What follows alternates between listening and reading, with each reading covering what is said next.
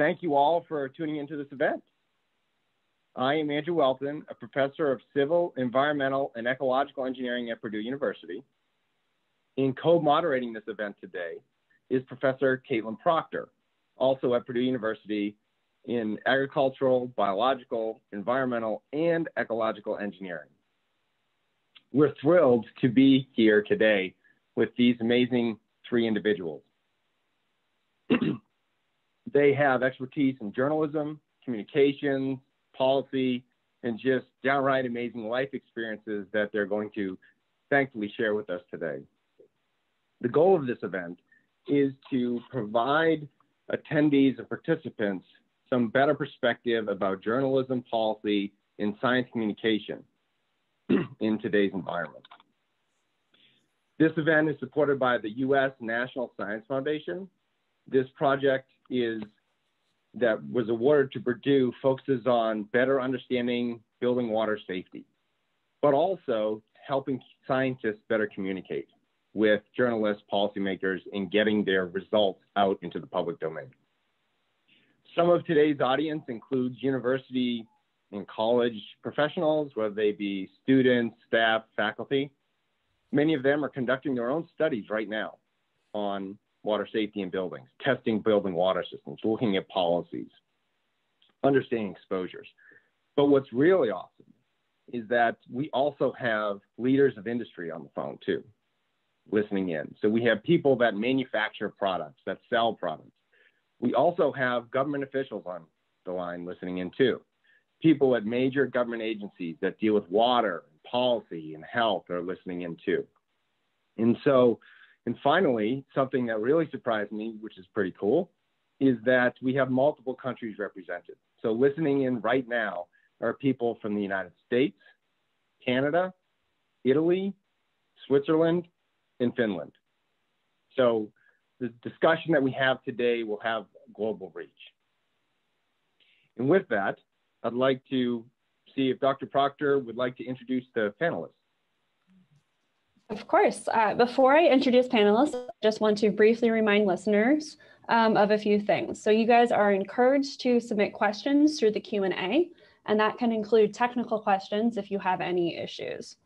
The chat feature has been disabled, but we will be monitoring those questions closely throughout the event. To provide some substance for this discussion, we're honored to have three accomplished guests that I hope you can all see using gallery view. First, I'd like to introduce Ken Ward Jr. Ken is an investigative journalist whose in-depth coverage of the coal, chemical, and natural gas industries in West Virginia is exposing the true economic, social, and health impacts of industrial abuse on Appalachian residents and communities. After working more than 25 years for the Charleston Gazette newspaper, Ward co-founded the new nonprofit investigative newsroom, Mountain State Spotlight, and is a distinguished local reporting fellow at ProPublica. Welcome, Mr. Ward. Next, it's my honor to introduce Deborah Blum. Deborah is a Pulitzer-prize winning American science journalist, columnist, and author of 6 books, including The Poison Squad from 2018 and The Poisoner's Handbook from 2010. She is a former president of the National Association of Science Writers, was a member of the governing board of the World Federation of Science Writers, and currently serves on the board of advisors of the Council of the Advancement of Science Writing. Blum is co-editor of the book, A Field Guide for Science Writers, and in 2015 was selected as the 4th director of the Knight Science Journalism Program at the Massachusetts Institute of Technology. Thanks to Deborah for participating today. And finally, we have Seth Siegel joining us today.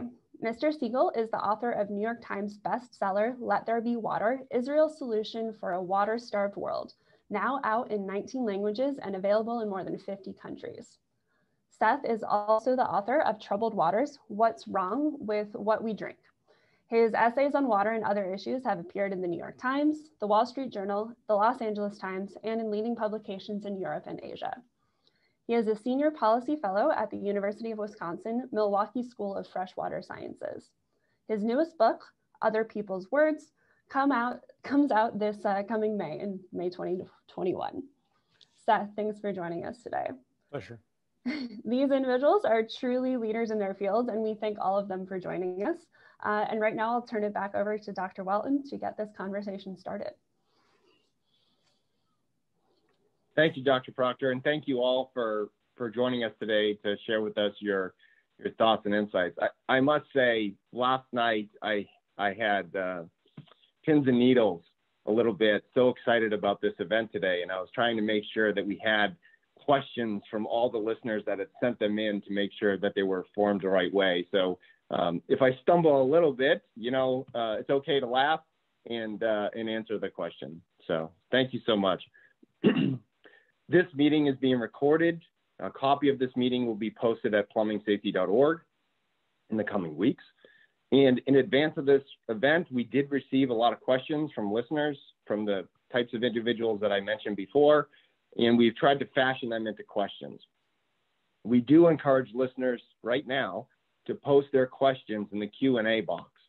And what we will do during this event is kind of weave them into this discussion. So please do post your questions. And with that, let's move on to hearing from some of our panelists. So for the panelists, much of our audience, as I mentioned, are science and engineers and public health officials who either investigate and try to solve complex problems and then try to translate that data into policy, right, to improve people's lives, whether through technology or processes.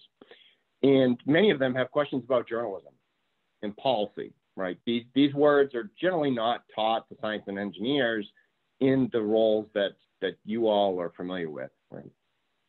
So can you maybe each introduce yourself and share with us just a little bit about your role in the communication of knowledge with science or with the public and policymakers?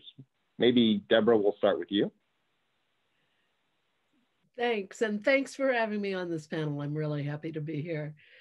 So I'm director of the Night Science Journalism program at MIT, and I'm publisher of a magazine, Undark, which looks at the sort of push and pull between science and society. So it tends often to be policy focused because that's been in my long experience as a science journalist. One of the things that we've tended not to do always that well is to connect those two dots.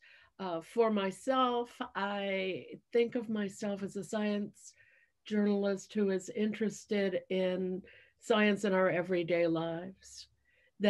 And I think of what I do is trying to provide readers. I'm a word journalist rather than an audio journalist or a video journalist, but to provide readers with some tools to navigate the world around them, I guess I would say according to science. I think one of the things that science journalists can do really well, once you think of the audience you want to reach, and for me, it's often the non-science literate audience, the audience not around the science campfire. How do I reach that audience? And how do I give them the tools they need so that they can see and feel comfortable with using scientific knowledge in the way they make their decisions? I mean, we all do that anyway, but I think there's some resistance to it and some science fear out there. So my job is to get across those bridges and try to establish essentially a conversation in which people feel more comfortable with science. That's awesome. And the words, science campfire, kind of gives it that emotional connection to sharing knowledge and experiences. So thank you. Ken, would you like to share with us a little bit about your perspectives? Sure, thank you. And thanks for having me as part of this panel. Very interested to hear all of this discussion. I guess I'll start by, we all hate social media, I guess, sometimes, but it was really something this morning when I just checked to see, is there anything going on in West Virginia I need to know about? And this thing you may have heard of is called Facebook, had one of these memories for me. And the memory was, Dr. Whelton will recognize this perhaps. The memory was February 11th, 2014. and it was a quote, "The scale of chemical contamination in the drinking water in Charleston, West Virginia has been unprecedented. There is so little data available. Many federal and state agencies could not and still cannot answer all the questions West Virginians are demanding to be answered." And that was a quote from Dr. Andrew Whelton about the chemical spill that happened at the Freedom Industries site in my community. And it's really something that's been, well, first of all, it's hard to believe it's been 7 years. Sometimes it seems shorter and sometimes it seems longer, but it really captures like kind of where my role intersects with what we're talking about here, because I'm absolutely not a scientist, and I'm not even really a science journalist. I don't think of myself as a science writer. I'm an investigative reporter. For many years, I was a beat reporter. But my beats covering coal and chemicals and natural gas in West Virginia intersected so much with science. Unfortunately, many times intersected with science because of something really bad that happened in one of those industries that hurt a lot of people. And so one of the more difficult things often to explain is all of the things that science doesn't know for sure. In this particular incident, there'd been hardly any testing of the chemical in question here. So despite the best efforts of a lot of people in the public sphere to tell my neighbors, there's nothing here to worry about, no big deal, don't worry, you know, everything's fine. It turned out when a scientist who wasn't connected with all of the bureaucracy here started asking questions that, gosh, there weren't a lot of answers. And so that became a really important part of science to communicate, is what we don't know. Often in science, in the fields that I write about, there are things we do know very well. We know what causes black lung disease, and we know how to stop it. So the decisions about that society makes are not scientific ones. They are public policy and economic ones. So one of the most important things for investigative reporters to do is to be able to parse out what is the science here versus what is the economics versus what is the societal value. So one of the points I think that my work has to do with, and that I hope we talk a little bit about, is scientists and journalists working together to be transparent with the public about what we know and what we don't know.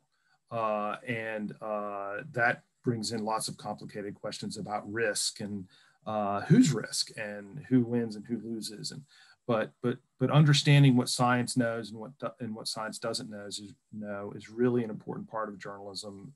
And so I was just astounded that quote happened to pop up on my Facebook feed first thing this morning. That is amazing. Thank you for sharing that. And we will get to the question about science and journalists working together in conflicts of interest and all sorts of other things too. So thanks for bringing that up. Seth, many listeners have questions about policy. While there's a journalism component, there's sometimes this disparate policy action that takes place, and to a lot of people, policy is just a nebulous word. In your experiences, what would you have to share about like the role of policy in communicating knowledge or receiving those communications and interpreting them? Thank you. Thank you, Professor Whelton and Professor Proctor, for having me here. I'm honored to be on such a prestigious panel. So thank you very much. I'll just take a word since the others had a chance to introduce themselves, let me take a word to introduce myself as well, and I'll answer your question then. So I have had an interesting and polyglot business life or professional life. Currently, and for the last many years, I write books, but I still don't consider myself to be a writer. And that is because I'm using the books as a tool. My writing is intentional. Back into your question here. I write these books as a means of provoking, responsibly provoking with fact and information, but responsibly provoking a public interest and a public response.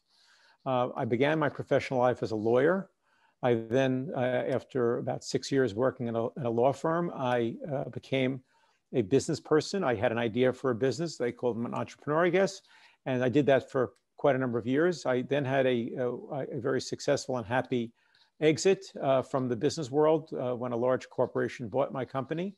But those 24 years in the business world also gave me an appreciation for the needs of business people and the interactions and with hundreds and maybe thousands of interactions with other business people, came to understand their culture. Upon the sale of my business, rather than going back into business trying to make more money, I decided to devote the rest of my life to call it the not-for-profit world or the policy world. I didn't immediately start writing books. I spent about 10 years learning, and that led me to then start writing. And here's what I think about the policy piece to get into your question now. I think that first is that we need to understand that we need to have all hands on deck. We live in a very polarized society, and I am not part of that polarization process. I refuse to be labeled. I refuse to label other people, because I think if we're going to solve society's problems, pointing fingers and making people bad guys, even people who do things that are socially irresponsible, pointing fingers does not really get you anywhere. Obviously, if somebody commits a criminal act, that's something different and they should be punished for that. But you need to have academia, you need to have the scientific community, you need to have the business community, you need to have journalists, you need to have people at large, the political class, you need all of them to understand what the issues are, what the needs are, the concerns are. And when they do, if each of them is given the proper motivations, elected officials being reelected, business people being sure that businesses aren't destroyed and that they have profit opportunities, academics getting grants and getting tenure and being able to teach students. I mean, each has their own prompts, their own incentives, their own motivations, and you need to work to those motivations. But ultimately, the way policy gets changed in America is not from on high down. It is a very rare time when you have a very dynamic public official, a Franklin Delano Roosevelt, say, who comes to office and says, we need to change this many different things to create a new society. What generally happens is a highly incremental process, and that incrementalism starts with a public demand for that change. And so what I try to do with my many, I mean, I've given literally hundreds and almost 400 now speeches to audiences since I started this endeavor of being a public educator. I try to educate people for the purpose of getting them motivated, not just to passively take in information, but to say to them, what do you want to say to your public officials? What do you want to say to your local journalists? How do you want to change your civic conversation? And when you have that conversation, suddenly it will percolate downward and upward, and it will create a demand for change. In the process of writing, particularly my newer book, Troubled Water, but also in the research for Let There Be Water, what I discovered was fascinating to me, which is almost every major change in water, certainly in the United States, only came about after there was either a crisis that politicians responded to, which is a way of saying they responded to the public, or there was a groundswell of grassroots demand for something which led to that change. You know, we sort of speak about politically about soccer moms. Soccer moms change society more than any conference of professors that you have ever seen. And that is because the fact that the political class, the journalist class, the business class, all will respond to those people and responding in one way or another to their needs. And when they are motivated, when they care about the contamination of their drinking water, when they care about the effect of this on their fetuses or on their newborns or their grandchildren, that's when you're going to see the ultimate change.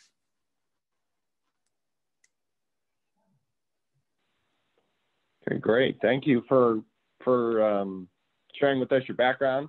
And one of the reasons why you are here is because of your diverse business experiences and the advocacy for policy, and also the time you didn't mention that you spent in DC talking with these elected leaders and policymakers to kind of figure out how they think. I did not say that, but I have had the opportunity to speak with, I mean, I've had now thousands of conversations. For 15 years, I budgeted 3 to 5 days every month to spend in Washington, D.C., where I befriended politicians, elected officials of both parties and of all regions of the United States, senators, congressmen. And what I came to learn is that anyone who thinks that you can affect change by meeting an elected official a single time, or thinks even that that's lobbying, citizen lobbying, not the bad lobbying, you know, corporate lobbying, you're crazy. it takes months or even years of month after month meetings for them to come to know you and trust the information you're giving them before it's likely that they will ever move or either sponsor a Dear Colleague letter or sign on to a resolution or best of all, introduce legislation. It takes a very long time, but I personally find it to be a very valuable use of time if you have the ability to do so. I'm very blessed to be able to do so. Great, thank you. So, to kind of start the broad discussion today, we throw around the terms journalist, we throw around the term journalism, policy, but many of us in the science and engineering community don't get exposed to that, right? The way we get exposed to it is at a meeting, somebody invokes that. I'm a journalist. That might be the first time, or you get an email, I'm a journalist and I'm interested in this, or I'm looking for somebody who's an expert in this. Can you help me? And so we wanted to go to maybe Deborah first to start this off. As the director of MIT's Night School of Journalism, you educate professionals that ultimately are, and then maybe not yet, but then become journalists. So you have a very unique perspective. And you also were a journalist, and you were at the SACB and some other places around the country. So I guess if you were explaining to a scientist, an engineer, public health official, so what's a journalist? What would you say to them? To me, journalism is independent inquiry. So I think that the core of it is both the independence and the integrity of the question in which you ask it without prejudice, I suppose, right? You may have a idea of what your story is going to be, but what you're really doing is exploring an issue without allegiance to your sources. I have been a journalist a long time. I got my grad degree in science journalism from the University of Wisconsin. I went back there and was a journalism professor there. Here at MIT, I am not a professor. I am a director of a fellowship program, so I work with mid-career science journalists from around the world, and the sort of focus of our program is to try to raise the bar in good science journalism, and that's one of the reasons that we started publishing this magazine. But I start with the idea that journalism is independent inquiry. I want to know how this works. And I want to do this not in the service of my sources. I've been a science journalist a long time. I have long, deep relationships with scientists in different areas that I've covered, from primate research early on to toxicology for more than about a decade now. But when I'm doing a story, they're not who I'm working for. I don't work for my sources. My allegiance is to my readers, and to try to open up this issue for them in a way that they can both understand it, which goes back to my earlier point about sharing information in a way that people are comfortable with, and try to make their own decisions about what happened here, right? My job is not to tell them how to think, but my job is to explore the issue in a way that they can try to make an intelligent decision. And I want to close that up by saying, I don't have any patience for people who have contempt for their readers. I spent a lot of time, both as a journalist and as a book author, going on book tour, talking to all different kinds of people. And I like to think of my readership as being smart enough to get it. And if they don't get it, it's because I let them down. It's not because they're not smart enough. So to me, those are at least some of the fundamentals in the way I think good journalism works. And that would be true, I think, not just for science journalism, but for journalism in general. Okay, great. Very, very insightful and a lot of experience, definitely. Ken, do you want to weigh in here? Sure. I mean, I agree with so much that was said there. Especially about who we're working for and not working for sources.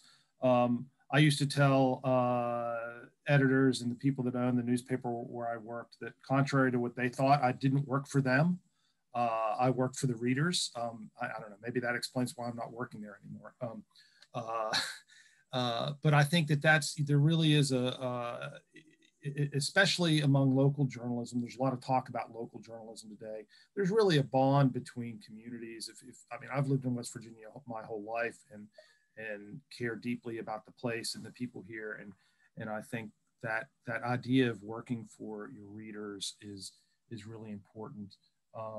You know, I guess it's been attributed to Orwell many times. I think perhaps inaccurately that journalism is printing what somebody doesn't want to be known. All the rest is PR. And I think there's a lot of truth to that. And I also, this kind of discussion makes me think a lot about my father, who passed away a few years ago, but was a high school science teacher for 33 years. And used to tell me when I was talking to him about how I wanted to go work for a newspaper that I should take more science classes. It turns out he was right. And preached that to me that reporters should use the scientific method and try to have an honest inquiry.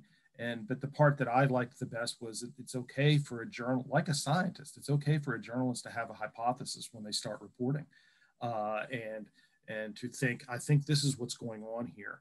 But you have to look for evidence of it. And most importantly, journalists need to look for the contrary evidence. Is there something out there that tells me that my hypothesis was wrong? So I think the idea that journalism is honest inquiry, and that it's not in the service of sources, and it's not PR, and it's aimed at helping people to understand the world around them. And I think also, by the way, when we start talking about not pointing fingers and how public policy gets made, it's also important for journalists and for scientists also to understand where power is, because the power to make change based on science is not distributed equally in our society. Some people have more than others. And so part of the job of a journalist is to lift up voices that otherwise might not be heard as clearly. And I think actually part of the role of a scientist is to lift up ideas that might not have been heard before, that are important parts of public debate. And that sort of that value about transparency is something that I think journalists and scientists share. And despite all of the ways that journalists and scientists kind of often don't mesh well together, if we can find that shared value and talk more about it, I think journalists and scientists will both be better off. Great, thanks for that insight. And just staying on the topic of journalism, there's a couple terms that came up from listeners. One was, if somebody asked me to go on the record, what does that mean? And if somebody says, hey, I'd like to record this conversation, what does that mean? And then maybe, do journalists record conversations and don't tell you? Like how do things go like this? As a scientist listening in, this might be the first time that they have these experiences with people and they don't necessarily know what to expect. Deborah? I mean, I think those are great questions, and it's a reminder of something that I do when I'm doing an interview, which is to try, in the way that Ken was talking about transparency, to be very upfront about what some of the rules of engagement are, because a good interview is a good conversation, and you have to have some kind of level of mutual trust and understanding. And on either side, you can ask for that. So I think you should, when you're going into an interview, have a clear understanding of what off the record means to the journalist you're working with, because it can mean different things to different journalists. And your fixed idea of what it means is not always right. I've known journalists for whom off the record meant, I can use this information, but not your name. I've known people who thought it meant, you won't use this information at all, right? I've known people, who think, I'm going to say off the record, and the journalist is not going to use that in another interview even. So you want to really say, If the journalists, if you say off the record, you know, stop and say, what does that mean to you personally? It doesn't mean the same thing to every journalist. You have the right to ask that question.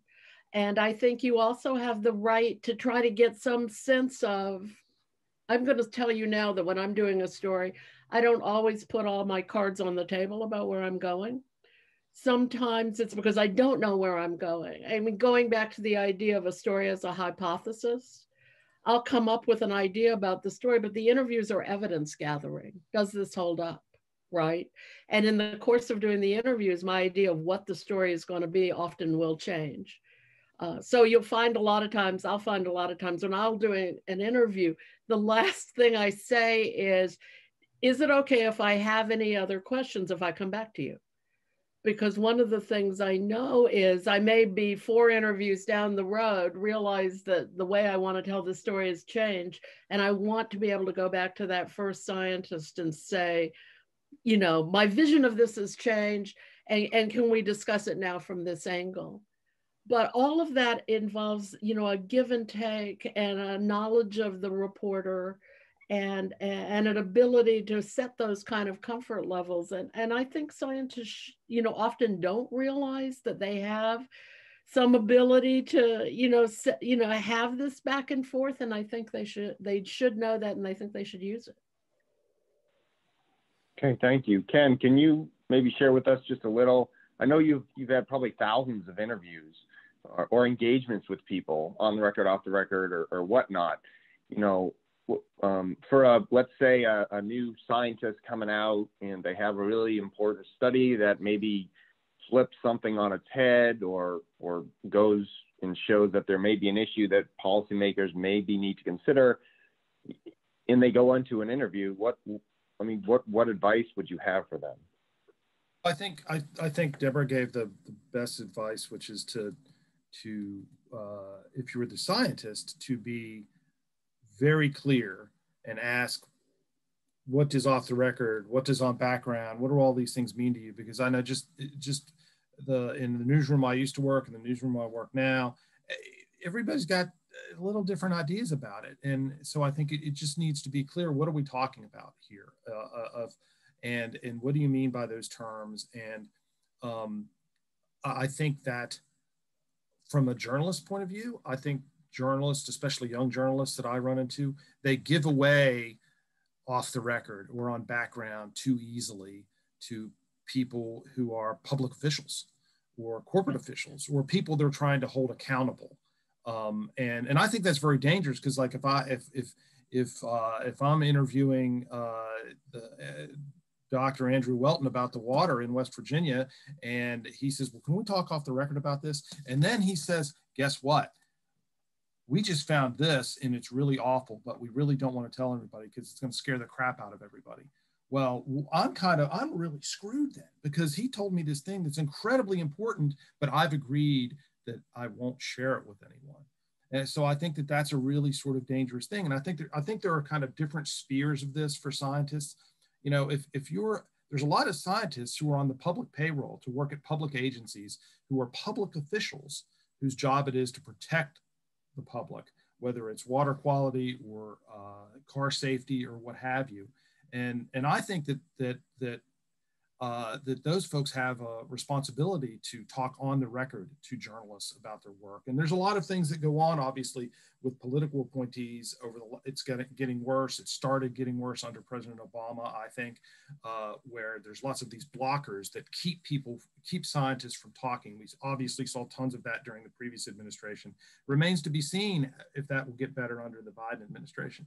But I think it's just really important for everybody to be clear about it. And it's okay for it to be a bit of a back and forth. It has to be okay if the scientist is like, I really don't want to talk on the record. And it's okay for me as a journalist to then talk to them off the record and then say, hey, but this thing that you said, why can't we have that on the record?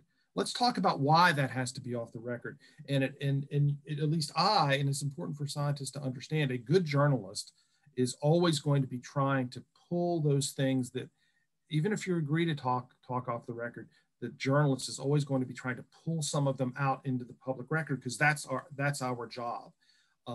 So I just think, I think there's that look, I go back again to this, what should be a shared value about transparency. And on the scientist side of that relationship, scientists need to understand that if they're doing work in the public sphere that the public needs to know about, they need to be transparent. By the same token, journalists, one of the reasons scientists don't want to do that, and lots of people don't want to talk to journalists on the record, is because too many journalists are looking for some gaffe, or they're looking for like conflict for conflict's sake. And that leads people to be worried that if they trip up, where they don't say something exactly the right way, they're going to get just really nailed. So I think that's kind of dishonest of journalists to work that way. So I think we both sides of the conversation have to try to find better ways to communicate. Okay, thank you.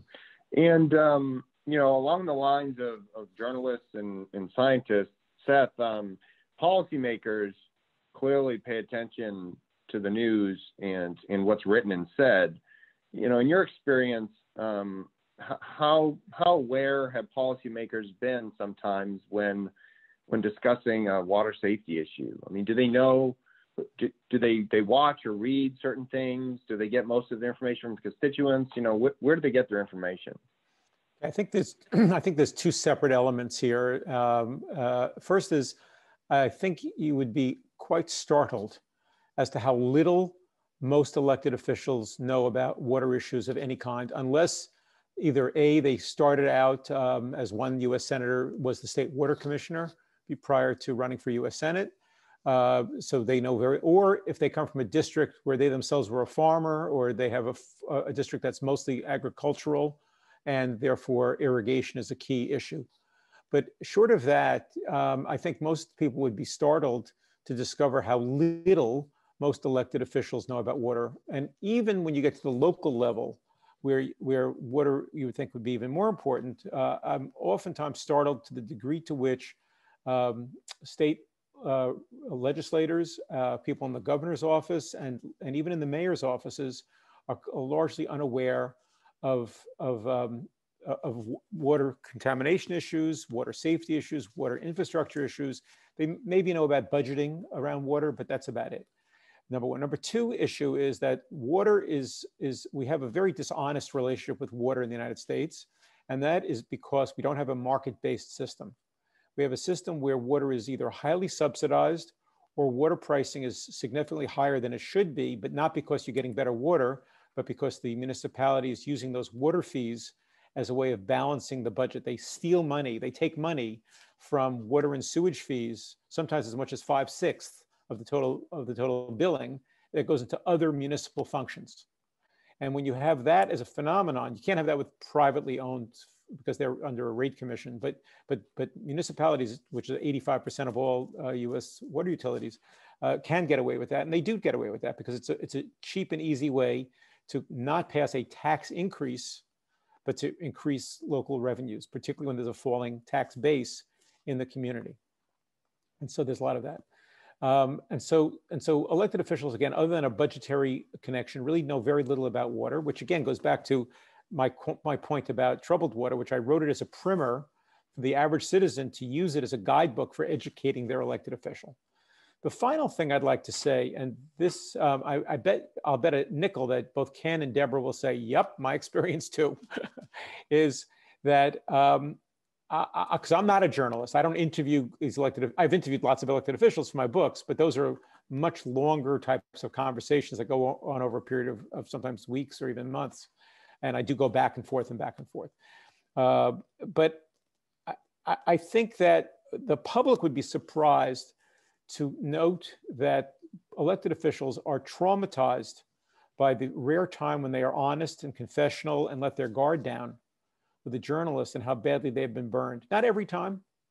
I mean, sure, Ken and Deborah are extremely, have high levels of integrity, but there are so many journalists today who are not focused on telling the facts to their readers, who don't really respect their readers, who are ideologically driven, or who are in search of a big prize so that they can make waves by, I think one of Ken or Deborah mentioned this, sort of a gotcha kind of interview. And therefore, what has happened is we've not a dumbing down of the conversation, but a robotization of the conversation. And so when I speak to an elected official privately and we develop a relationship, they are funny, they are smart, they are engaging, they are, you know, sort of conversationally risk takers. And then you see them, sometimes I'll be with them when they're, you know, they'll have to take a radio interview or you know, I'll be with them when they go for it, because I've become friendly with quite a number of them. They go for an interview and I'll sit in on it. It's shocking. They speak in complete robotic phraseology. And when I say to them afterwards, what was that about? And I don't even ask anymore because now I know, what was that about? Are you kidding me? Give them the stump speech, give them nothing that can get me in trouble. It doesn't matter if I convey information properly or not. And there's an old quotation, which I have in my new book, Other People's Words, which is a great political speech is basically about nothing, and it's harder to achieve that than you would imagine. And so that carries through to the way they talk to journalists and the way they engage oftentimes with their publics as well. It's risk minimization, which means it's information deprivation. But that's really interesting, and I've heard that too. Does Deborah or Ken want to share some perspective on that? On the way that people talk to journalists, especially if they have their political lives at stake, they're careful, right? And I don't blame them. I mean, I will say this, and it's frustrating to me. I never defend all journalists, right? We're a human profession like any other profession, and mixed into the profession are going to be people who behave just as Seth said. You know, they're looking for the gotcha story or the clickbait story, you know, in our digital time. They are thinking about how they're going to advance themselves. I don't think that's anything out of the norm. I mean, I am a longtime science journalist. I've been a working science journalist now for most of my life, actually, right? Which is kind of a horrifying thought. It's frustrating to me to see the entire professor of journalism tarred with that, however, because I know it's not true. Most of the people that I work with want to get a story and they want to get it right. And they're trying to do their best to convey complicated issues of science. You know, obviously this is my community, to the general public. And they're looking for people who are going to talk to them about that with honesty and take some time to really explain it well and acknowledge the consequences, as in one of the points of our conversation is that science doesn't exist in a vacuum and can inform policy and should inform policy, in fact. And so you run into this kind of buzzsaw of hostility, this oversimplification of the idea that all journalists are out to get you, right? This unwillingness to talk to even people who are really trying to put across a good story, this fear that people are going to, you know, get it wrong or make you look bad. And that's not only politicians, that's just about everyone. And so the information doesn't get shared the way it should. And good journalists who are really trying to tell the story well don't have the information they need to tell the story the way it needs to be told. And so while I want to acknowledge that those factors exist in journalism, you know, if you go back to the I don't consider some of the agenda-driven people who call themselves journalists necessarily journalists. They have an agenda. You know, a good reporter operates on a different function, and it's very difficult in this age when I think people are even confused about who a journalist is, to try to sort through to the point that you can just say to people, I really do want to tell an honest story here, and I'm not going to be able to tell it unless you give me honest information, right? And that just tends to collide all the time in ways that, going back to, you know, the reader that I want to serve, the ultimate victim of that is the reader. By the way, Deborah, I want to make clear, if I could just jump in, I was not defending the practice or even suggesting that, that it's good for democracy and good for society. Quite the opposite. I think it was implied, but I just was simply reporting on my behind the curtain interactions with so many, again, Democrats, Republicans, all regions of the country, young, old, women, men, although I would say that it tends to be that the younger the elected official, the more likely they are to feel they haven't been burned enough yet, so they're still a little bit more open. But the more veteran elected officials tend to be even more careful. But I do agree with you but I do want to make clear that I wasn't endorsing it. I was simply reporting on the phenomenon. Yes, and I think you're absolutely right. I mean, I see it all the time. And I will say, I mean, it's interesting. When I talk to very media savvy scientists, right, they do get all of this dance and they're very smart about, I actually had a behavioral geneticist once say to me, and this was in a sort of scandal involving behavioral geneticists. He said, I'm going to send you this letter. You have to get it from someone else. Right? You can't even use the information. You have to find the existence of this letter from someone else, but you need to know it's out there, right? So I think, and I did get it, right? One of the things, my favorite things about being a journalist, and I think actually it's one of the reasons that I've been in the profession as long as I have, is I really love the process when someone throws up an obstacle or a roadblock. I love the process of figuring out how to get around that, right? I mean, a no is like a bait flag for me, come this way, right? And so, I am going to, when people, as you say, Seth, act self-protectively, which I think I understand that perfectly, right? And I'm not saying that you're arguing that it's a good idea. I'm just saying that it's frustrating. But I also think that if you're any good as a journalist, when you run into that and you recognize that you're getting part of the story, you don't stop with that non-answer, right? And you go further. That's on us. To accept a non-answer would be, irresponsible journalism. Then it becomes like Ken's comment, whether attributed to Orwell correctly or not, I don't know, but that it's no longer journalism, it becomes PR. Because all you're doing is becoming a reprint service for the stump speech of the elected official. Yes. And I think if I could jump in, I think one of the other reasons that you see older, more veteran politicians who perhaps are even more cautious is they have reached a point in their careers where they're better funded, so they have more consultants. And if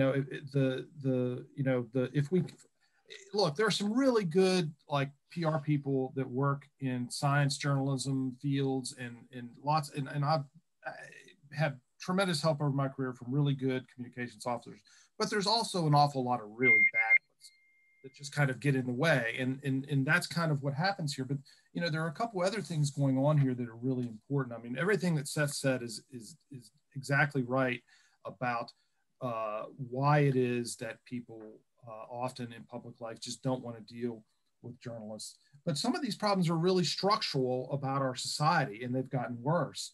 The one is, while the internet and things like WordPress are great for leveling the playing field for people who couldn't get their voice out before being able to, it also means that lots of people who aren't really journalists can kind of throw something up that masquerades as journalism.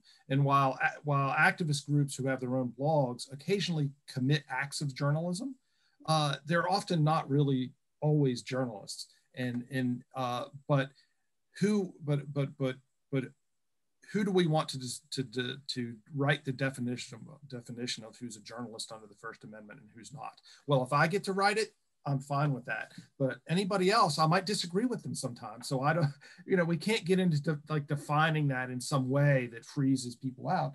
But some of these kinds of problems that you see, I think most frequently with science, with reporting about science, are things like both sidesism. Well, gosh, I need to write a story about climate change. So I got a Sierra Club spokesperson and I got a coal industry spokesperson.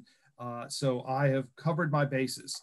And plenty of editors that I've worked for would say, oh, well, that's a fair story. We have both sides. When actually, really, there in most stories that involve science, there's, number one, lots of different points of view and sides, but number two, there's actual what science is found and known to be provable at this point. But one of the reasons that kind of journalism happens is that it's important for scientists to understand too, as members of our societies, there really is a crisis in journalism, in funding journalism. The newspaper where I used to work went bankrupt. One of the reasons I left was we were seeing empty desks all over the room, and we didn't have the resources to do the stories that our community needs us to do. Scientists at University of North Carolina have produced some work about how many news deserts there are in the country, and there's lots of social science about what happens in those news deserts when they don't have vibrant local journalism, including vibrant local science journalists, somebody at a local newspaper who understands a little bit about science, or who even can like calculate percentage change, one of the things we have to decide as a society that scientists can be part of helping society make good decisions about is, are we going to have quality journalism, or are we going to have like two different news networks that basically are people yelling at each other? Or are we just going to have a bunch of activist blogs? Because if we're going to have good journalism, we have to fund it. And if I've watched, one of the reasons we have like armies of PR people and armies of political consultants and whatnot that kind of diffuse the truth for us and block the truth is that a lot of places in this country, you can't make a living being a journalist. You can't pay your student loans, you can't pay your mortgage, and so this is a huge problem that we face, and it's something that scientists need to understand, and there's plenty of ways that scientists can help to try to fix that. So, everything he's just said. So we actually have a lot of questions about that and how scientists can help. So as scientists, we're in a field with a lot of uncertainty, a lot of variability. And there were a number of questions about, do you have strategies for us to communicate that uncertainty while maintaining our credibility? We don't want to sound like we're hedging, like we're trying to play both sides, but we do need to communicate that uncertainty and variability to the journalists so that they can communicate that widely and be transparent. So maybe I'll throw it to Deborah first to see if you guys have any strategies that we could utilize. Sure. And, and this gets to what I've always thought was one of the sort of culture conflicts between science and journalism, which is that science is a process, right? And so when you're publishing a paper, it's usually part of speaking of inquiries, it's often part of an ongoing inquiry into a particular question. It's not the end point, whereas journalism is an event-driven medium, right? And so we'll often write about a scientific finding. This is especially true with single paper, single source kind of stories, which I personally hate, as if it is like the end point, right? A total and that's very misleading. So one of the things that we're now having quite a few conversations about in the community of science journalists is, how do we better put the context that allows people to see this is just part of a process. It's not the ultimate answer. It's, a finding as we explore this issue. And that is something that I think we can do better as journalists, but I think it's also something that, scientists need to actually recognize that we are thinking about these issues and trying to figure out ways to do them better. In the same way, I think Ken mentioned earlier, the climate change problem of what we call false equivalence or false balance, right? We have Dr. A here, we have Dr. B here, but they're not equal. And in fact, only one of them may represent the scientific consensus. So one of the other things we're trying to do now as at least I hope, as science journalists, is to say, well, what is this? Where is the weight of the evidence? This is not a two-sided issue. Climate change would not be, frankly, one of the big other disservices I think we've done as journalists is to try to false balance vaccinations, for instance, right? And look at all the problems that's ended up in, so that we're in a position now where we say, here's the weight of the evidence, right? And we report it from that position. And again, I think in terms of scientists, I think the most important thing, there's probably two layers to this. One is going to be talking to journalists and one is going to be direct communication, right? And I think in terms of what scientists can do, of course, what I want is for every scientist to say, yes, Deborah, you're working on a story on the evils of soy formula, which was a story I did that led to all kinds of interesting interactions. Let's talk about that honestly. Here's what we know, here's what we don't know. And I'm going to talk to you about both of those things so that when you write the story, you can put it in that context. Here's what we know, here's what we don't know, here's what we're trying to understand. And I think really when you're talking to a journalist, those three kinds of goals, what we know, what we don't know, what we're hoping to find out, are really important in a good interview with a journalist who's trying to understand what's going on. And there's also the issue of scientists communicating directly themselves, which I happen to think is important. If I not, as Ken pointed out, the number of journalists in this country are shrinking, and they're not everywhere we want them to be. But there's a lot more scientists than there are journalists out there. There's about, if you look at people who are self-described as science journalists, we number about 10,000 in a country of well over 350 million. That's a very small eye of the needle to get all scientific information through. So scientists also have to believe, and I don't think this is necessarily, I'm taxpayer funded and therefore I'm stuck with communicating to the public.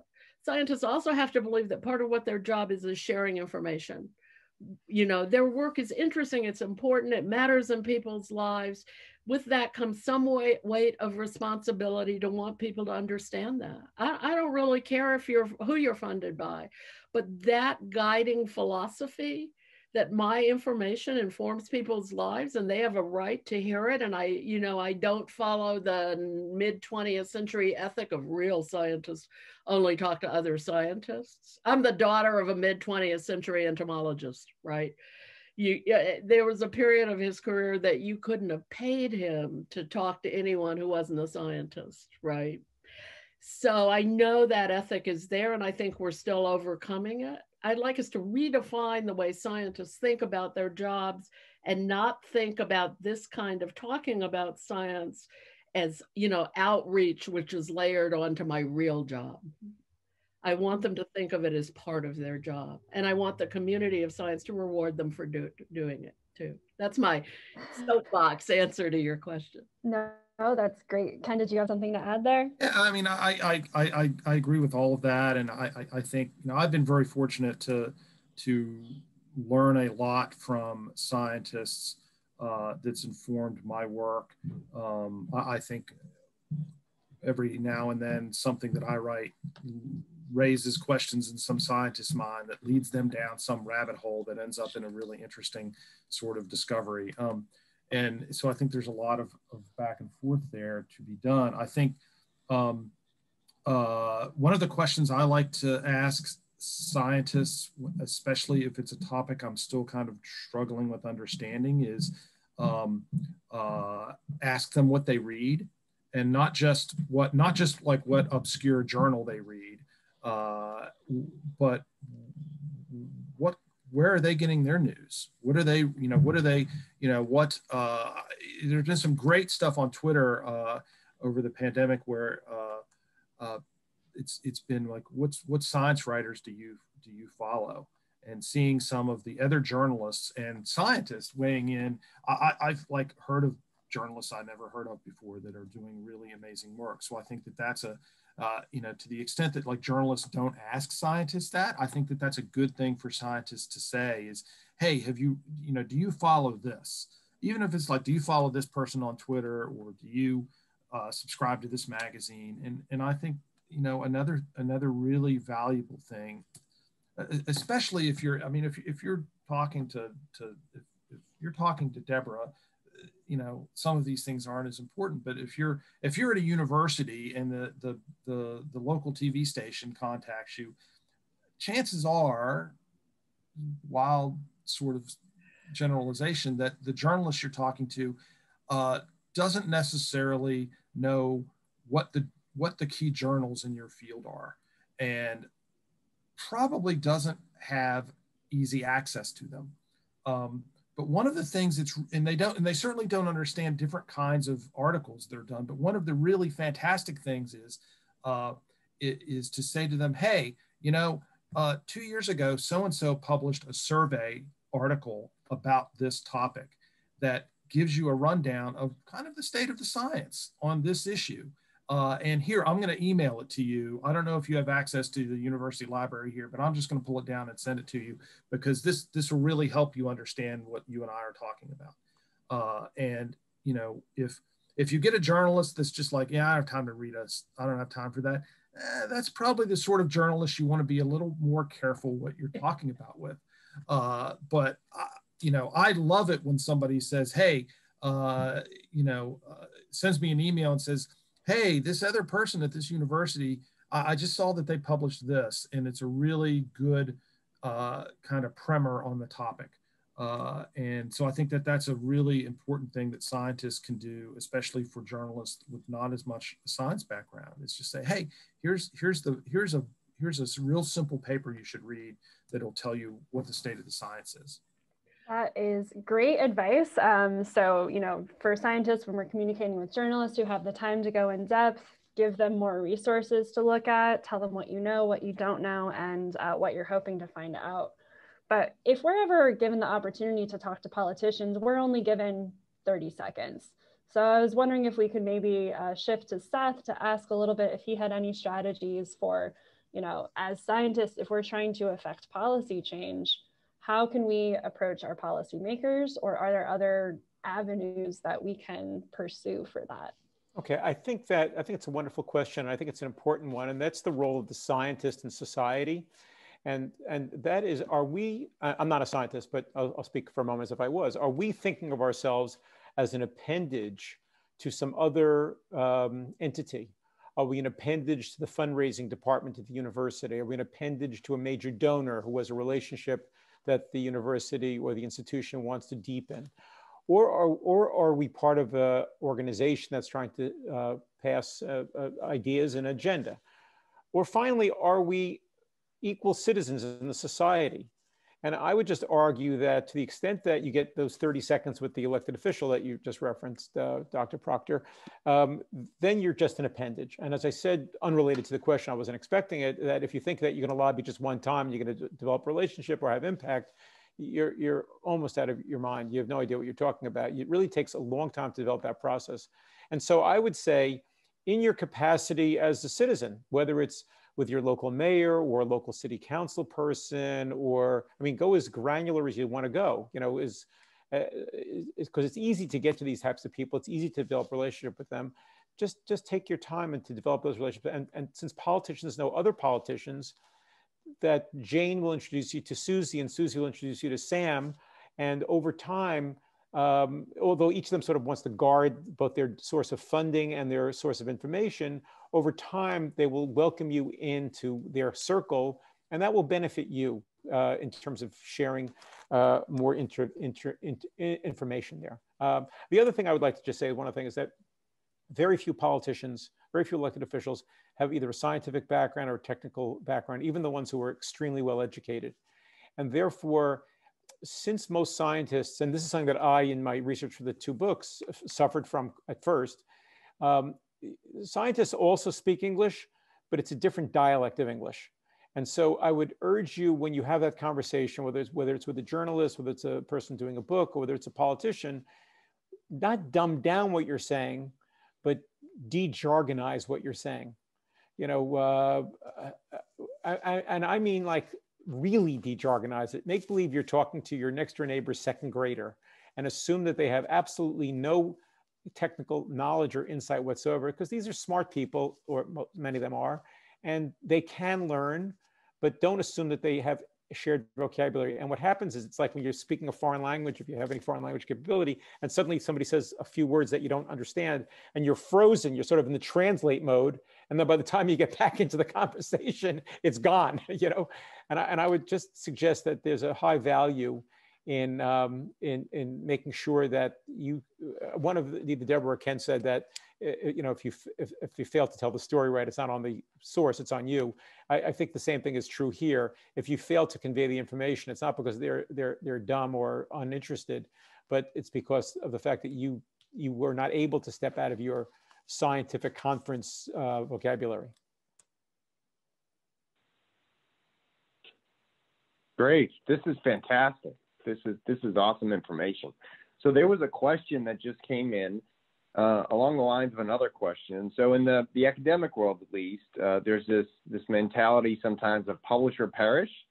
So if you don't publish something, if you don't publish enough, then maybe you won't, continue. You won't get grants. You won't get money. You won't get tenure or promoted. And so that's sometimes the mentality of people working in this space, the academic sector. But then there's this also paywalls. So we have paywalls in the academic world, right? We submit a journal publication, maybe it gets reviewed and accepted, and the journal says, would you like everybody in the world to see it? If not, don't give us $3,000 to $4,000. And so many of the faculty have to make decisions about, well, am I going to pull $4,000 out of salary or something else to pay for this? Or is it okay? Do you know if, in your experience, has the inability to access information about scientific studies, has that influenced, journalists'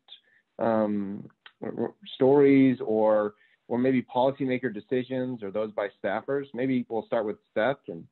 Yeah, well, in my research for, I am with the University of Wisconsin School of Freshwater Sciences, University of Wisconsin-Milwaukee School of Freshwater Sciences, and therefore I get sort of an all-you-can-eat pass to all the academic journals in the world. I have no idea if the university pays for it or if it's a cooperative, we let you look at ours and we'll look at yours. I don't know how it works, but as a result of that relationship, and that's, by the way, one of the very best parts of that relationship. There are many, but that's one of them, is that I get free access. But before I had that access, I faced oftentimes the issue of, do I want to spend $250 to get to read this piece? And so, because it was behind the paywall, it's a very expensive paywall. So it stymied me, but then it ultimately liberated me. And I'll explain why very briefly. And that is, it's amazing to me how scientists are really hungry for contact with the outside world. They really want people to call them. and so it's really kind of easy. You just Google their name and their academic affiliation, and you can find either their email or their phone number in about like 9 seconds, and either write them or call them. And with one exception, who it took me about 30 emails and 20 voicemail messages left to get her to return my message. And then we developed a very warm relationship. Other than that, everybody calls you back right away. It's like, you really want to talk to me? Great. What do you want to know? So it's yes, the paywall to the article is a problem, but I don't think that should be a roadblock to the relationship, because before you get to the paywall, it tells you the name of the author, the subject matter. Generally, there's the précis at the front, the abstract at the front. And so that tells you what you need to know. And then you can really have that interesting conversation with the journalist. I'm sorry, I said the journalist could have or the researcher could have the interesting conversation with the scientist. That's what I meant to say. Thanks. I could follow up on that, because I think that's a really good point. And it also reminds me of something I was going to say about doing your homework. So, I mean, I'm a very nerdy science journalist, and so before I interview a scientist, I will look at them in either Google Scholar or PubMed or both, and actually look at what they've published. And a fair number of articles, and I'm really evaluating, where are they in the field and what have they published, and you can look at how many times their work is cited. And there are a reasonable number of papers, once you do that, and you're kind of exploring, the background of the scientists, that are outside the paywall. And there's a fair number of journals, from the whole PLOS universe, but even Nature and Science are doing some publications that are out there that allow you to get at the essential information. And if you're a journalist and you're going through an organization like AAAS, and you register there as a journalist, you can get access to some of the big journals anyway and get at these scientific papers, right? And I will say that journalists like me who are based at universities will respond to the calls for help from other journalists who say, I can't get this paper, could you get me a copy, right? I see this also happen kind of behind the scenes all the time. The most important part of that for me, as a scientist working with journalists, is to get some sense of whether the journalist actually is doing that kind of homework, right? I mean, if you're working with a journalist who hasn't, even minimally looked at your background and what you've published, that is, in fact, to me, a big warning sign of how you're going to want to deal with that journalist. You should definitely talk in common language English, right? One of my early editors at a newspaper in Georgia, would say to me, what's this in English, right? And you need to start thinking that way. But there is a give and take about this background of papers, and scientists can learn something about the journalists too from whether they've actually looked at their work. And I will tell you, one of my trade secrets is that I find I have a much better interview if I say to a scientist, I was looking at this review article you published, right? Which is a signal that I've done my homework. And I really advise all journalists to at least do a minimal amount of homework there. I've been in situations where I was embarrassed by journalists who had, not troubled to actually do any of this. And I once was doing an interview at NIH with the head of their lung research program in the Heart, Blood, and Lung Institute. And he canceled the interview because he had just done an interview with a Washington Post reporter who had started out by asking him where the lungs were in the body. Now, that's a really basic, stupid example, but he was so angry. He's just like, I'm not talking to journalists, right? If they can't at least look at the basic biology of the body and have an idea of where the lungs sit, then you're not worth my time. Deborah, I had the good fortune of both my books, myself being the subject of lots of journalist inquiry and have sat for lots of interviews, including I have a very favorite two stories. I'll only tell one of them. They're both equally the same idea, basically. I was invited to be on a 35-minute long nationally syndicated radio show. So it's vast reach, a name that you probably know. And I come on, they bring me down to the studio. I have the headset on. It's the big professional microphone in front of me. I sit there and we're about 30 seconds before going on air. And the host says to me, so your book is called Troubled Water. What kind of water are we talking about? This is sort of a 35-minute interview. What kind of water are we talking about? Plastic and seawater, drinking water, lake water. What kind of water are we talking about? So I said, Joe, that was his name. I said, Joe, I said, do you have my book in front of you? He says, yeah, it's right here. Why? I said, just look at the subtitle. It's called What's Wrong with What We Drink. Ah, drinking water. Okay. Good evening. We have Seth Siegel here this night. He is an expert in drinking water. And off to the races for 35 minutes. Like, okay. I don't know how he did it, but he got his way through. But yes, that's the same thing. Where are the lungs in the body? Right. And those are extreme examples, but I think, when you're in this give and take between a journalist and a scientist, or a journalist and a book author, that tells you exactly where you stand. I mean, to just throw one more thing in the mix here about the discussion of paywalls and things that I think is really important. I had the experience. I did a really stupid thing and started a blog called Cold Tattoo that I wrote for 10 years or so. And one of the things I thought I would try was, let's have a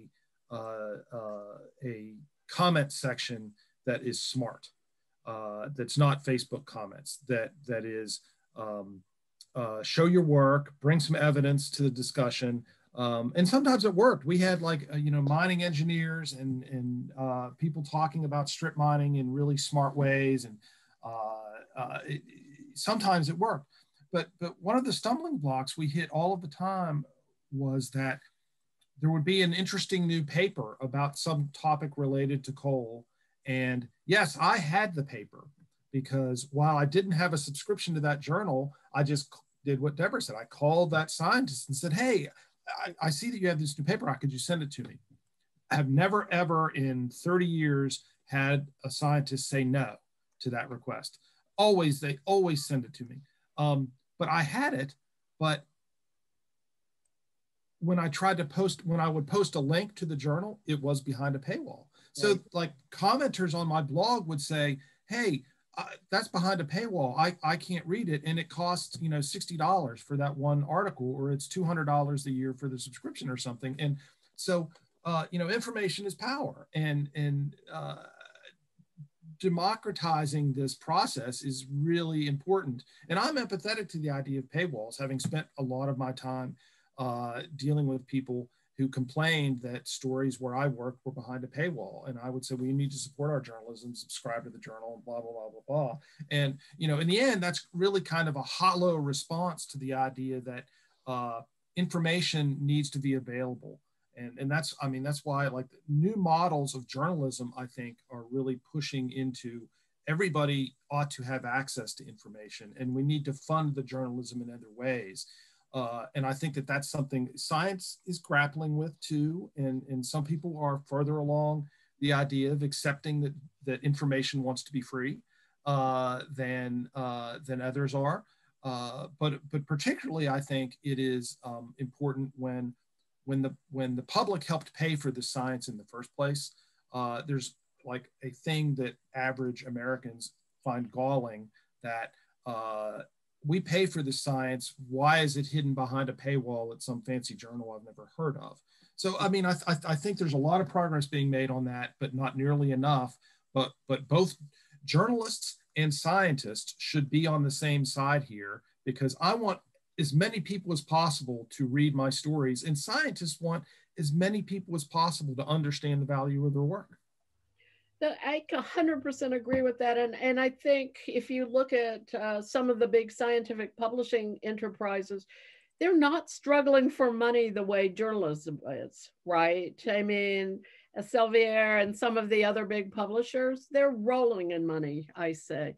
So, there's also that particular issue. You reminded me that when I was a blogger for Wired, before I came to MIT, I didn't have time to do this. I was a blogger for Wired about chemistry, but I did one story about a Virginia scientist who accidentally swallowed a nematode and then found it crawling around in the tissues of his mouth. If you went to Wired and you looked up this story, how to read a scientific paper about a researcher with a nematode in his mouth, the scientist sent me the paper, but the paper was paywalled at the Journal of Tropical Medicine. So I had to actually just put in the blog, you're not going to be able to read this, right? Here's the paywall. And that doesn't really serve anyone, right? I think we could go on all day about paywalls. It's a really hot topic in science. When you have to pay for an article, we're not getting the money, even though we did the research. We have to pay to make articles open access. So that's a whole nother issue. But I did want to ask about a separate issue that we are grappling with, especially in our subfield of drinking water right now.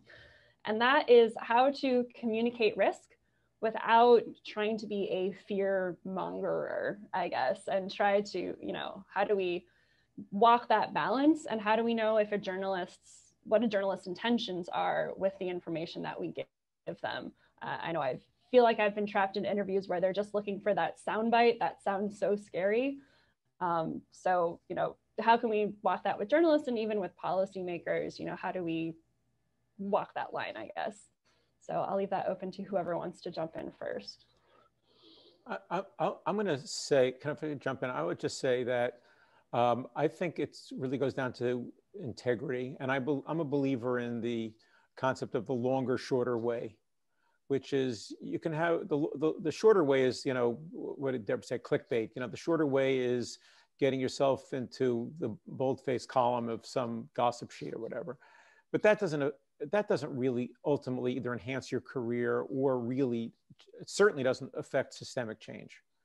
And therefore, while I believe that there is a very real concern and a very real problem with our drinking water in America, and certainly around the world as well, but certainly in America, I am not going to give in to hysteria or to a demand to say inflammatory things or anything that isn't proven by the science.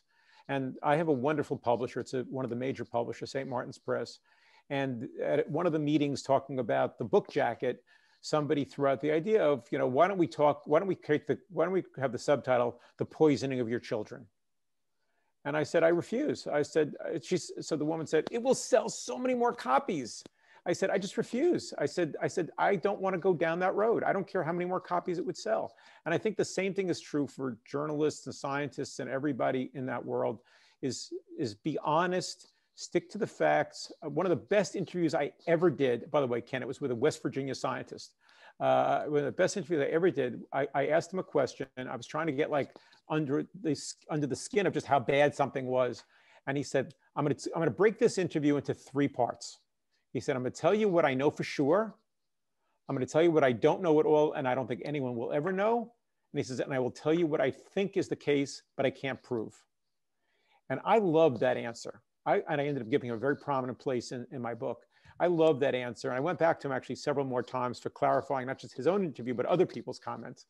And really, I loved it because he was so clearly not going to give way to this inflammatory thing that we have at this moment of thinking that it's just about the moment and that it's rather a very long journey. And that's why I think everybody does well to keep their integrity, to make sure that what they say is something that can be backed up. And when it's not, you simply say, this is what I surmise, but I can't prove it. Or there are things that you'll just say, as the scientist said to me, there are things that we don't know and maybe we may never know. I think that's so great. And I think one of the things that political leadership, one of the places where political leaders often fail is that they're afraid for the answer to any question to be, I don't know.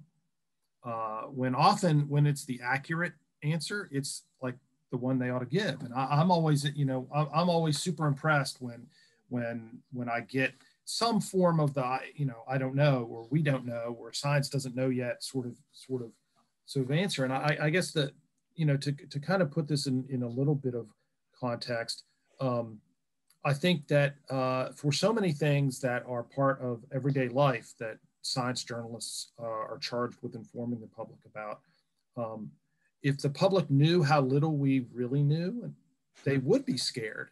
And it is scary, and they should be scared.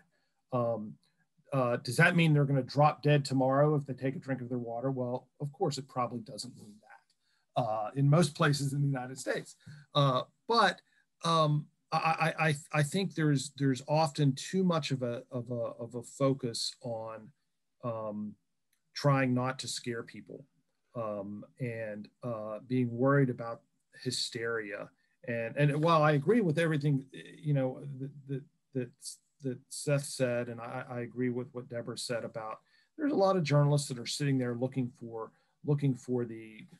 that particular situation's version of how we're poisoning our children, and they're looking for that. They're looking. It's the 60 Minutes interviewer asking the interviewee the same question over and over and over and over, trying to get exactly the right, really scary soundbite that they can show, and then show the watch ticking.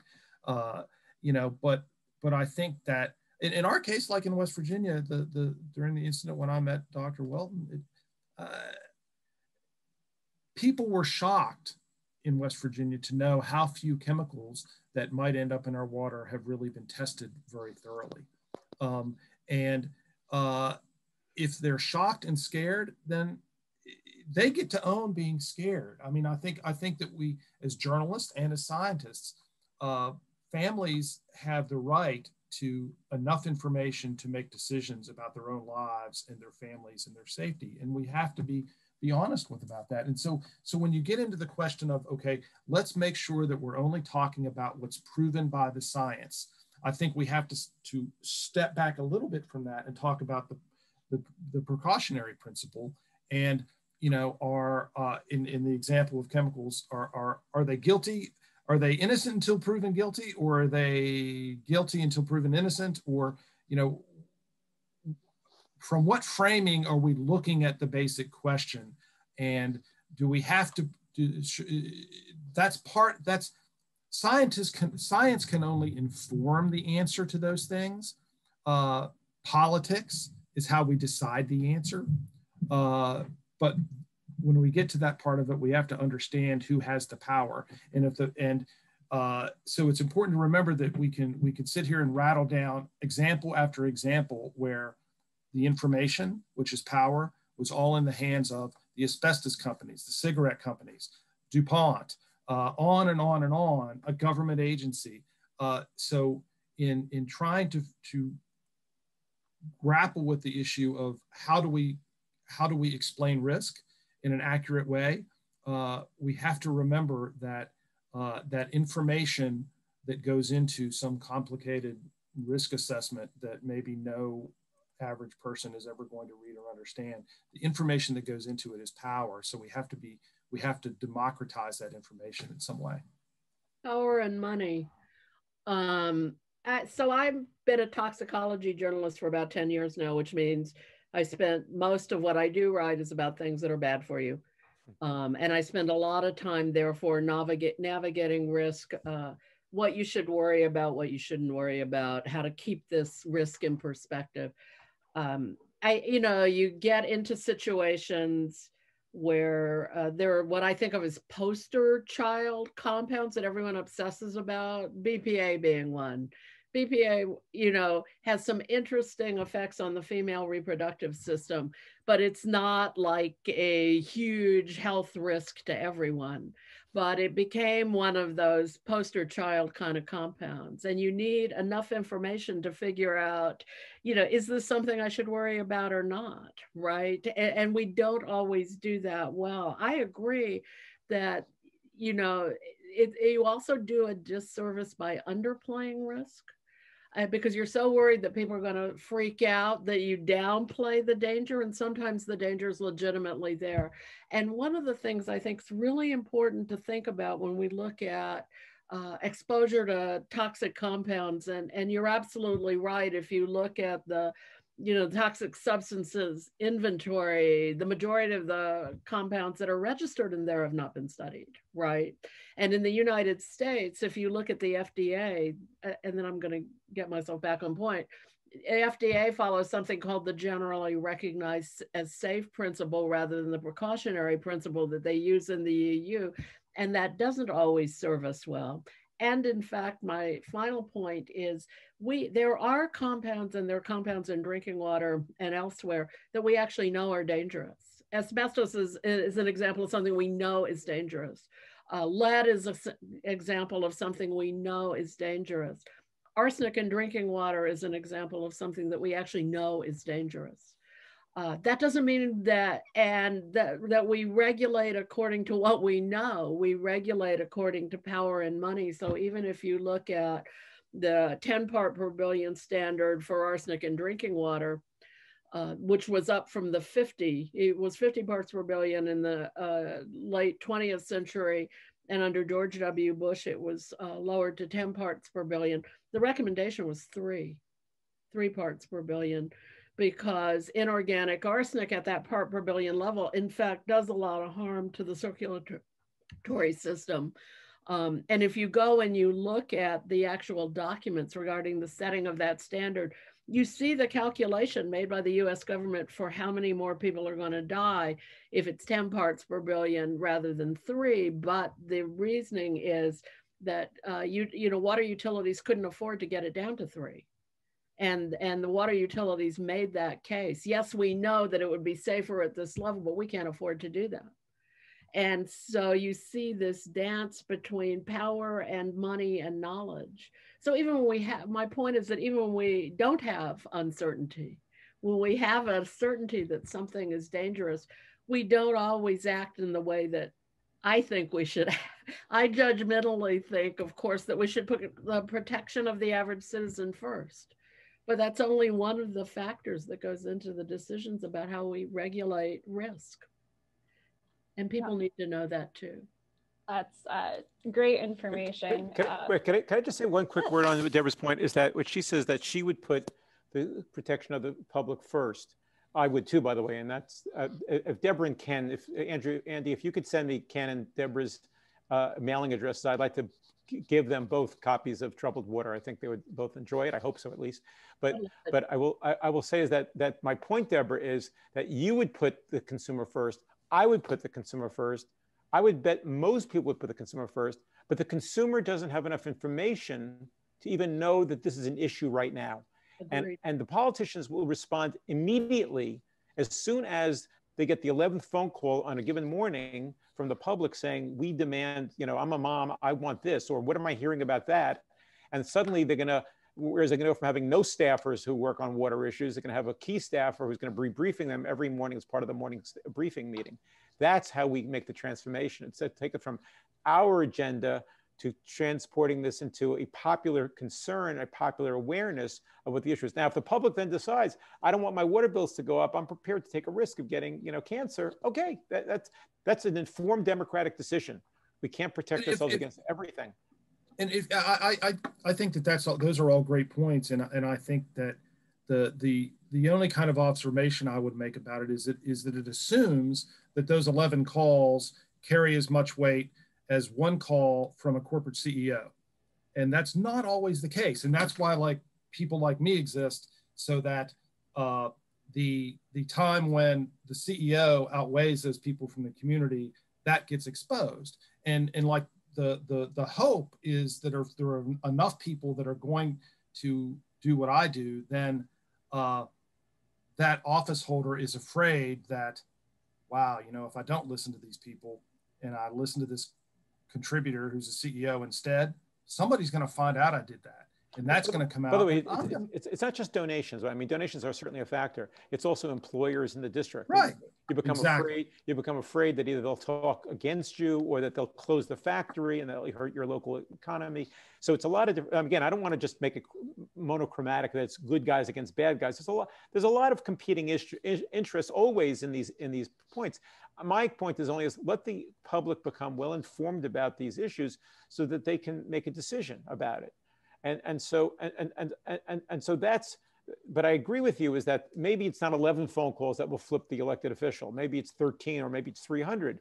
But what we do know for sure is that even devoted elected officials who are very devoted to a given industry association can be flipped as soon as the public starts thinking about it in a different way. And that's really what my life's work is about, I would say.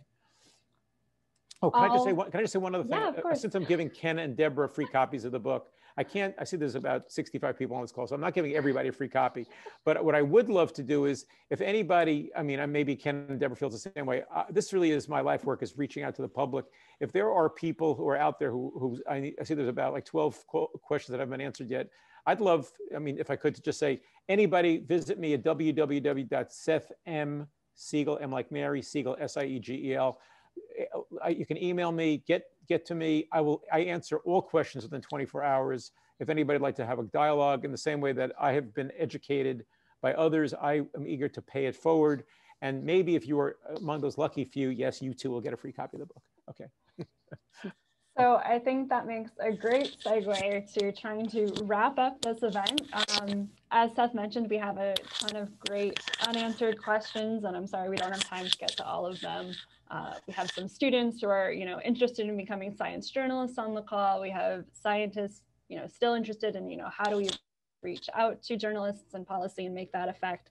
So with all that in mind, I would like to turn it to each of our three panelists to maybe say some final closing remarks before we wrap all this up. And maybe I'll start with Ken. Sure, thanks. Well, this has been fun. I'll look forward to reading the book. Please do send me a copy. Okay, I'll get your mailing address. Thank you. Not now, though. The stack, the to read stack grows taller and taller.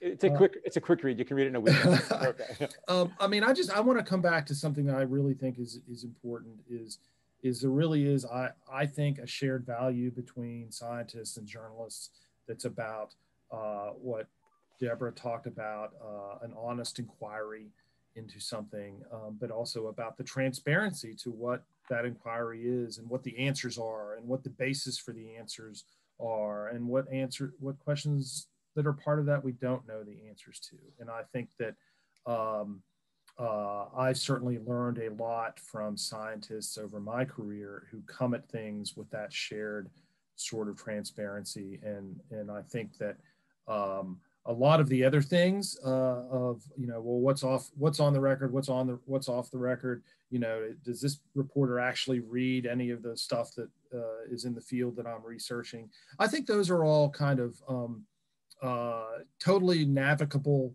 issues that lots of people can continue to work on. And as frustrating as they can be when they don't immediately get resolved in each individual situation, coming back to that shared set of values about honest inquiry and transparency of the answers, I think will help all of us kind of get to a better place.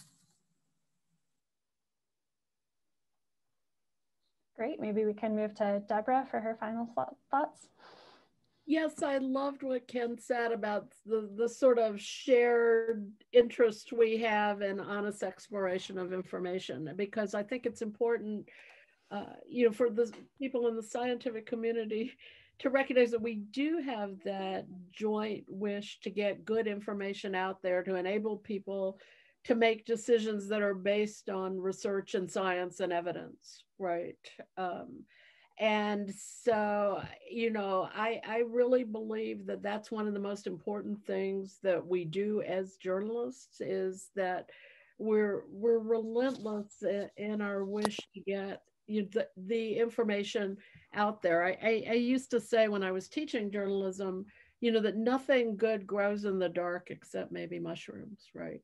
And that what we do as journalists is try to illuminate all of these different corners. That's going to make some people uncomfortable. And I think it's really important to recognize that that's part of the process too, that sometimes as journalists, we're going to be shining a light in an area that some people are not going to want that to happen.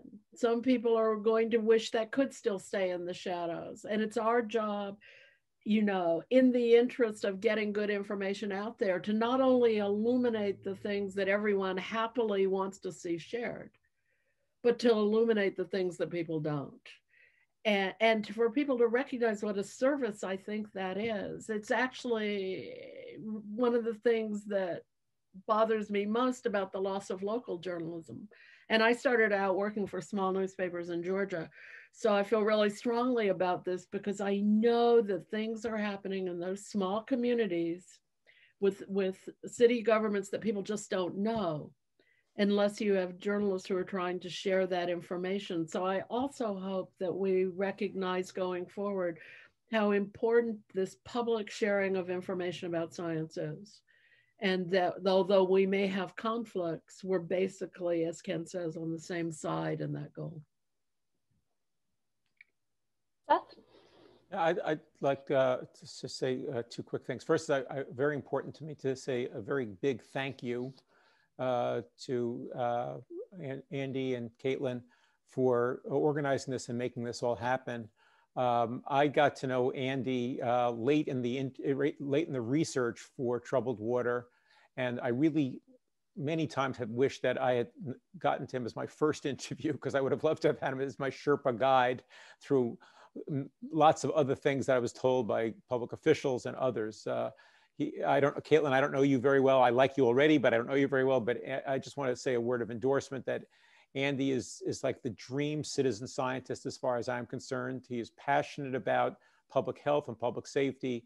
It doesn't want to cut corners, and really is eager to tell the story and tells it in a way that we can all understand it. And so for those, Andrew Whelton was the co-moderator here, but he very well could have been either the panelist or the model for the people who have tuned in today to this. So I just want to say thank you for putting it together. And I feel very honored to be with Deborah and Ken. I know your backgrounds, and it's really quite something, really quite amazing what you guys have the honors you have received, but also the work that you have done. So it's a pleasure to do that too.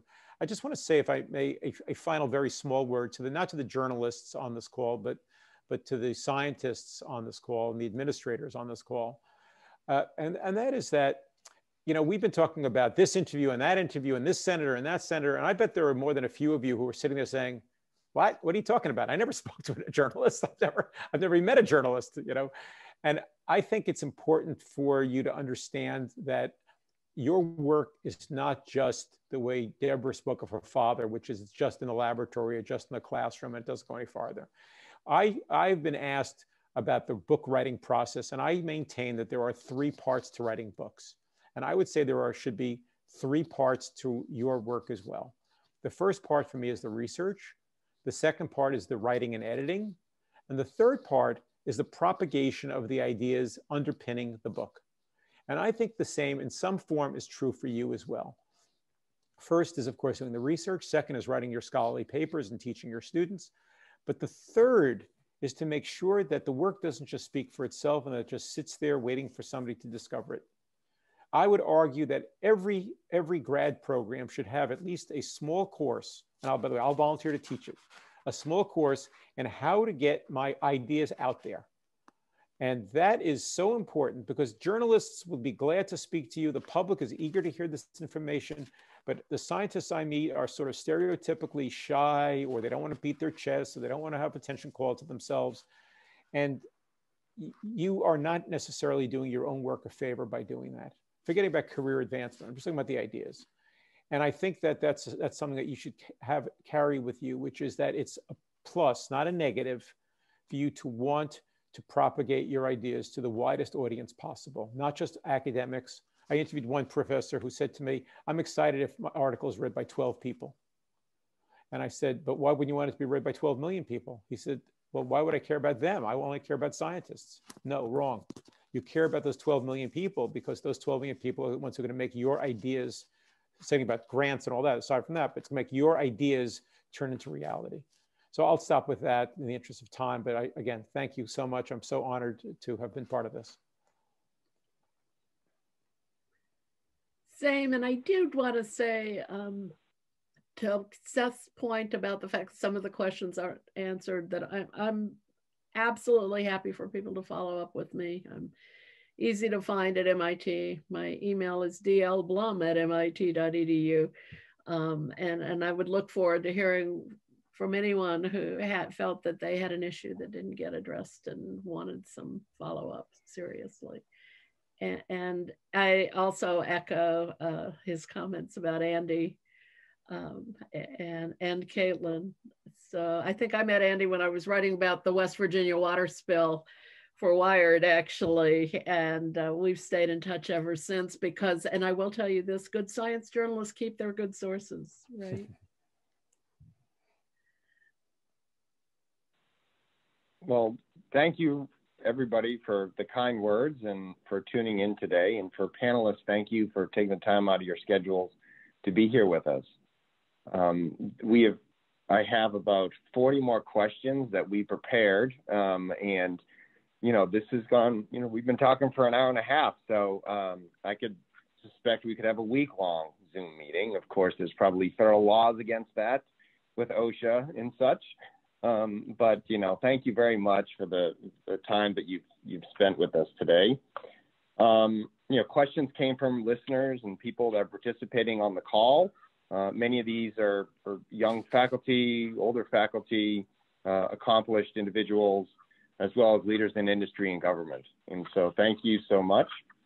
We'll be posting a copy of this video at plumbingsafety.org. And I'm going to share my screen with you right now. And so major funding was provided by the U.S. National Science Foundation.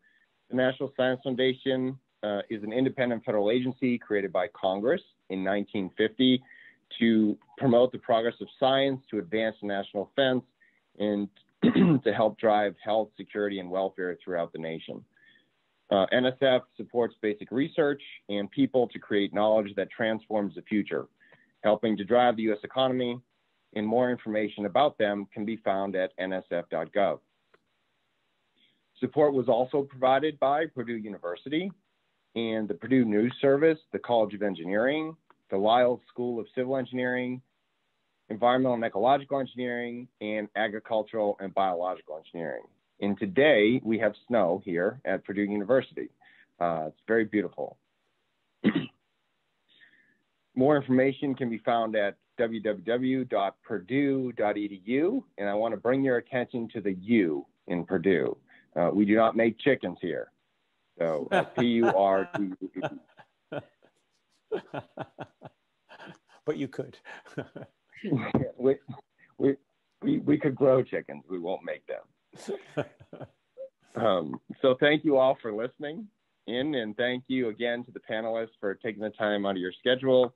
We deeply appreciate your time and knowledge that you've shared. A copy of this event will be posted at plumbingsafety.org. It won't be tomorrow, but it may be early next week. And if you have any questions, please let me know.